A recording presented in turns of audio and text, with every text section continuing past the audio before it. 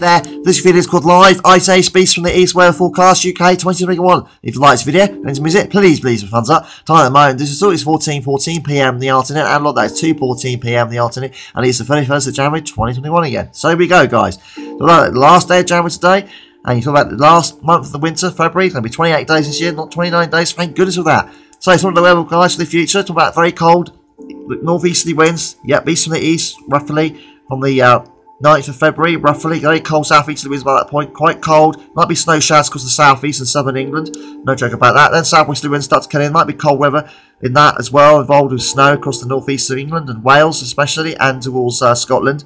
And there will be the winds start to come to the northeasterly by the middle of February. So about winds of the day from the southwesterly. Yeah, southwesterly winds into the next week across the south of the UK. Quite mild air. Very wet weather across the south and southern England. Then the winds start to go to an easterly wind by the time we get to the 6th of February into Sunday, the 7th of February. Talk about very cold easterly winds, a beast from the east. It's potential, guys.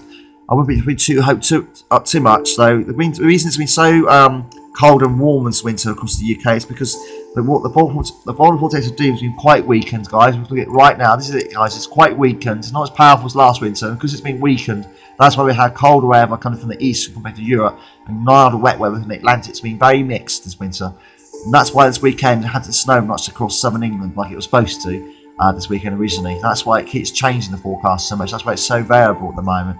So let's get on with this. So, talk about the what's it doing? Yep, this is at 10 HPA. It's actually warming across the North Pole right now. This warm weather is keeping the colder weather or cold air at 10 HPA in check this winter.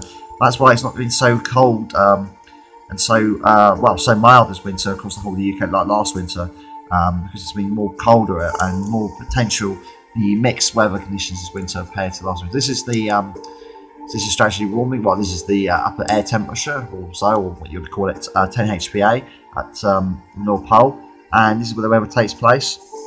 And you talked about the black line. It has been an SSW. It's going to be a very slight one, not a very powerful one. It has gone down slightly. It's still above the average grey line, so it's still going on SSW across the North Pole, but it's not very powerful now at 10 HPA where the weather takes place.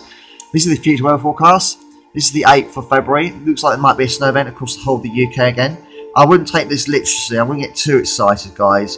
This could be wrong. This is GFS 12.7. I don't think this is going to happen. I wouldn't get too excited. This could be a 45% chance of this happening. But it's potential this could happen. But, I mean, I don't think so. We'll see. Anyway, and they obviously ain't supporting it. But we'll see what happens. And the same on the 15th of February. But I don't think that's going to happen as well. I think it's more like 15th. This is the weather forecast for Woking. Yeah, this is the weather forecast for Woking.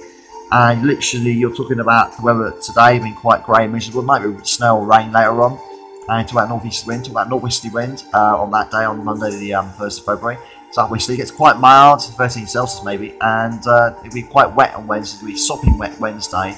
Not a nice day to be outdoors. Thursday's looking like a very grey day, high 10 Celsius, quite mild still. Then it starts to go easterly, quite cold by Friday, and showers. Then it gets colder. But I've noticed this winter across the south of the UK, across Woking Town Local, this weekend's going to be very cold for this winter, beginning right from January onwards. I've noticed some very cold weekends, and very cold and snowy, last weekend especially. You can see what's going on, it gets colder, and it starts to get milder by about the 5th to the 15th or 13th of February across Woking Town locally. This is what's going on now. This is current, this is live. You see where it's snowing, the blue stuff is snow. The rain is where the rain is, and it is literally mainly rain over at the county. Sorry, Hampshire's got the snow at the moment. You see what's going on right there. This is live right now, guys. And these are the floods across the UK, talking about 76 flood warnings, 196 flood alerts, you name it. There's a lot along across the UK right now. There's a lot of floods across the UK right now. You have been warned by the environmental industry right this minute, guys. I'm not joking. You have been warned. There are a lot around at the moment across the UK. I'm not joking. You have been warned. So if you like this video, please leave me a thumbs up. Please subscribe to my YouTube. May the force be with you always.